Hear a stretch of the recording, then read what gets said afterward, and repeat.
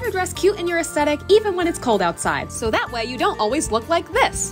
Here's the recipe for the secret sauce. Skin tone cashmere tights. If it's really cold, add a second pair. A thermal top, warm socks, earmuffs, or a hat, warm gloves, a scarf, and a fitted sweater. Now, this is just the underpainting. Everything else is up to you. But Ange, how does it work with the other aesthetics? The 1960s. First start off with your base layer, then add a mini mod colorful dress and some go-go boots. Or a 90s mall goth. The widest pants you've ever seen. Doc Martens, chains, and then add more chains and a leather jacket. Or a preppy New Englander. Pretend you have a trust fund, add some Argyle, and now it looks like you don't have college debt. Or perhaps a fashion major obsessed with Vivienne Westwood. Mix patterns, wear lots of pearls, and wear the highest shoes you own that will definitely break your ankles. Or dress like every other person who lives on the Lower East Side, with doo-doo cargo pants and a sweatshirt that smells like American spirits. Don't wear a jacket, and make sure you wear the smallest scarf that you've ever seen. Lastly, lose all hope by the month of February and follow steps again for next winter. Bye!